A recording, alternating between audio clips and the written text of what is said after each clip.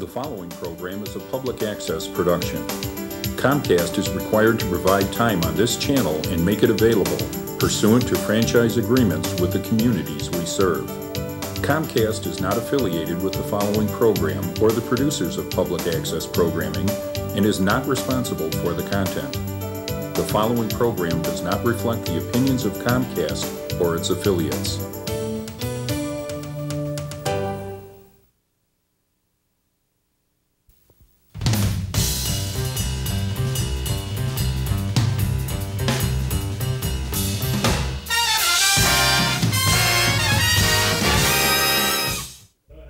Hi, I'm Jeff Cohn of Suburban Issues, and thank you very much for being with us today.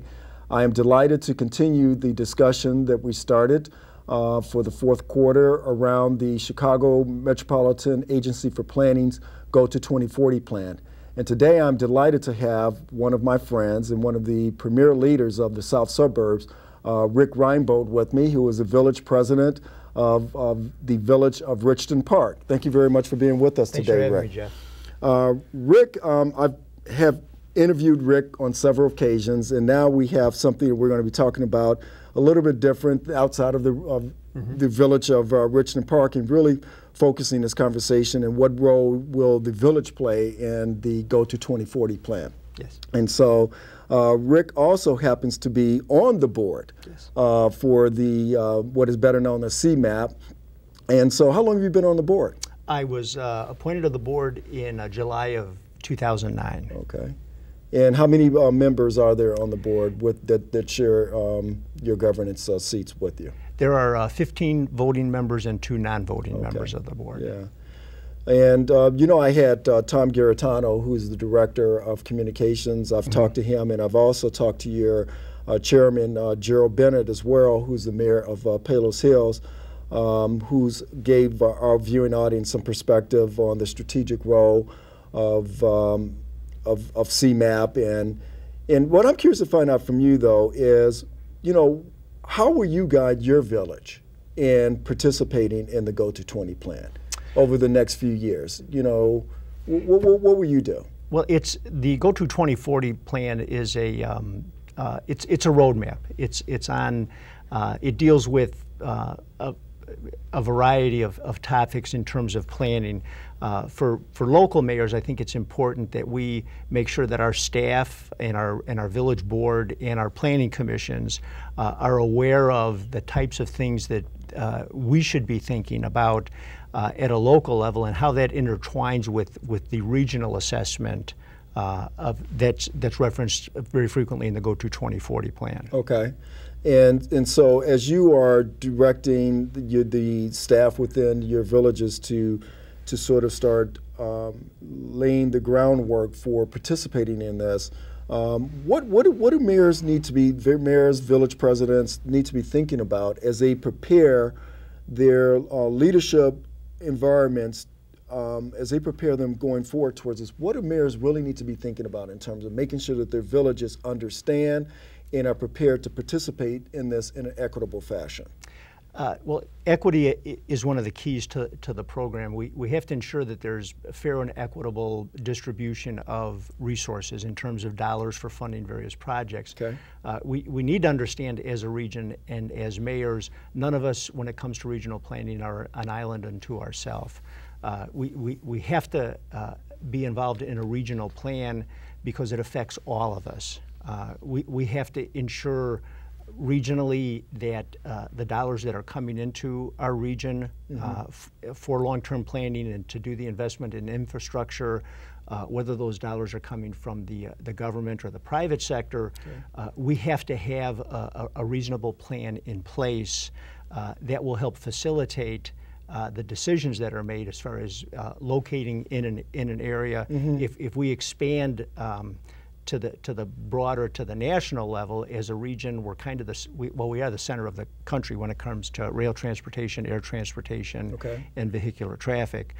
So we need to make sure that the infrastructure is in place to accommodate that. Sure. So, I mean, particularly with Richton Park, you guys are very strategically placed in terms of by, you know, 2 highways and railway. and potentially maybe another airport that may come to the region. How do you get other mayors, though, to sort of gravitate around this concept, though? Because one of the things that I imagine, I know that they are saying that autonomy with balancing that with regional cooperation and collaboration. What role will you play to ensure that other village mayors and presidents actually understand that this is a team effort to make it better for us, for the whole, which is the region, and not take a very selfish approach? Jeff, I think the key is education. We are currently in an effort to get the word out on the Go to 2040 plan and why it's important not only to the region but to local municipalities. One of the conduits that we're using are the local COGs, councils of government. For us, it's the South Suburban mayors and managers. We're using that as a vehicle to get the word out, to talk to mayors, to bring it to the forefront. And we're using media, yourself. This program is an opportunity for us to make sure that we get the word out and primarily help mayors, village boards, communities understand that this is a very important component of our future success. At the end of 2040, when we achieve 2040, we know that our population is going to grow significantly, grow by 2.8 million people. That will create another 1.8 million jobs. So we need to be aware of that fact and how it's going to affect our region and strategically position our municipalities and communities so that we're able to participate in that on an equitable basis. Sure. So in terms of getting them to understand that, how have mayors been so far, the ones that you've talked to, in terms of their receptiveness? Have they been receptive or cautious, towards the plan so far? Today it's been very positive. At the level of leadership where mayors or village presidents and village boards are, they understand the need for planning. You have to have a plan. Many years ago, municipalities and communities and regions were developed on a reactionary basis. It was a reaction to an individual that wanted to open a store or something like that. I think we realize now the need for planning, for long-term planning, to have a comprehensive plan in place. And that's where we look to the leadership in the community. What is the board's vision for their community in 5 years, 10 years? This goes out a little farther than that, but it's the kind of thing I think that we need to be aware of. So to date, it has been very well received because this plan is a tremendous resource. CMAP is a tremendous resource when it comes to planning. If municipalities need assistance in planning or implementation, as the board's CMAP stands ready to help facilitate that.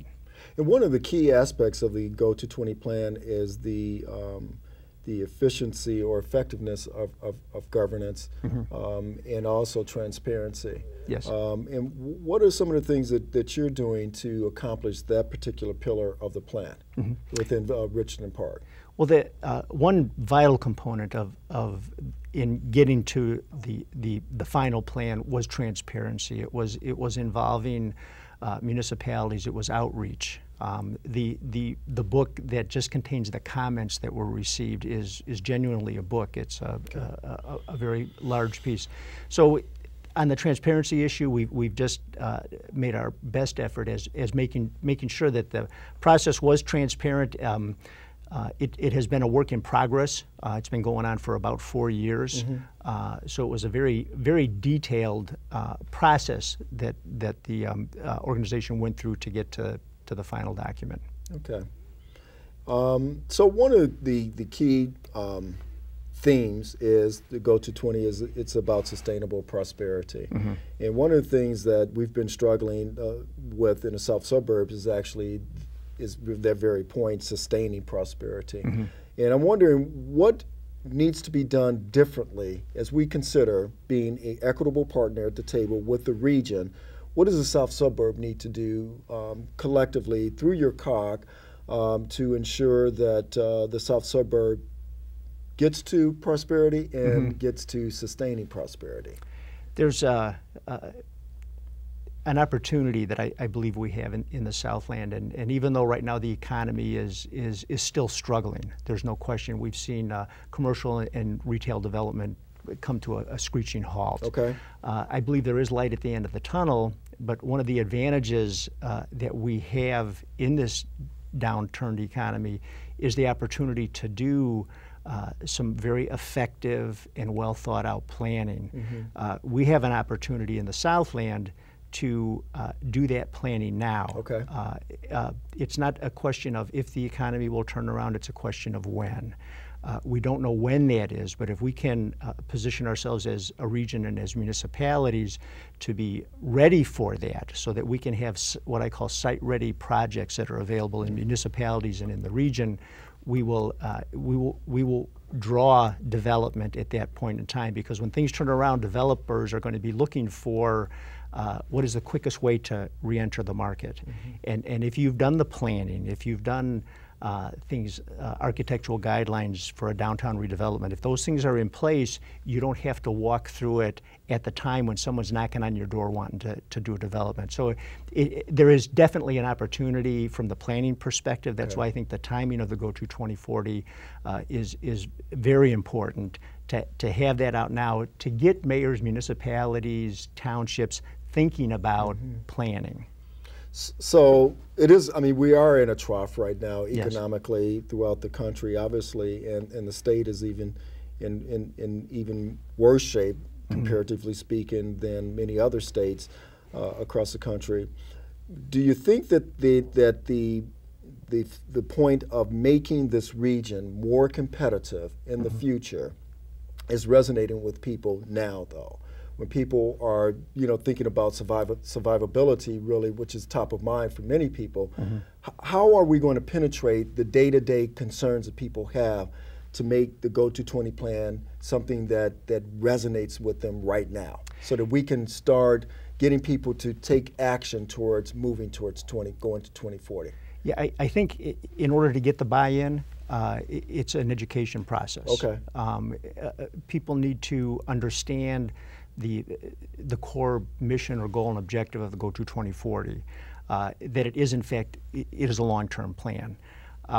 It gives guidance and tools for getting us to where we want to be. In the Southland, we have, and for me, the Go to 2040 highlights a lot of the opportunities that we have in our region to set in motion the type of planning initiatives that are going to be necessary. But to answer your question, I think it's education. It's that education. I think if we adequately and when we adequately educate our residents and our regional leaders, the buy-in comes natural with that. It's part of the process. Okay. So I mean, we all have to do a good part in making sure that the people are aware of the plan by talking about it. Because I mean, when you really think about this, our region being the 6th largest economic center in the world, I mean, that's really something that should give people a moment of pause. Absolutely. And if we come together as a force, we can be in a better position. Absolutely. If we work together, though. And I think that that's the thing that this plan really talks about. And if we establish those global connections that the plan talks about, I really think that we can improve our position here. There's no question. We touched on that a little bit earlier, but strategically, we couldn't be better located when we look at the national transportation issues. So there is tremendous opportunity for the Southland. We have a lot of the infrastructure in place to support different types of development. We have opportunity to maintain green space because we still have green space. Some regions don't have that option. When we talk about education and governance, the Go to 2040 plan even touches on cultural issues and how to make the arts available to communities. So it touches on many of the things that are important, and it just helps us to focus on some of those things. It is a plan. It's not a mandate. Right.